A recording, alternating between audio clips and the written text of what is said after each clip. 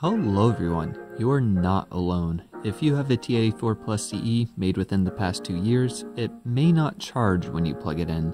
It'll just show validating OS over and over again. This problem is so prevalent that TI even made a web page addressing this issue.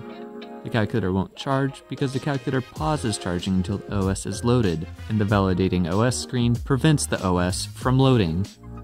Now before you pick up the pitchforks and torches, there's a few easy things you can try to get the calculator to charge. First thing to try is taking a pencil and press and hold the reset button on the back of the calculator for at least 2 seconds. If that doesn't work, it's possible your power brick is malfunctioning and not outputting the correct power. Try a different power brick that outputs at least 500 milliamps. If neither of the easy solutions work, then you're gonna need to get a bit more involved. You can try swapping the battery into a friend's calculator and charge it there. If that's not an option, you'll need to contact TI Cares, which is TI's customer support. I'll have their link in the pinned comment.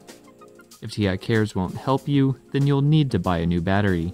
You can get them from TI directly or off of Amazon. Lastly, if none of those are an option, you can bring it to me.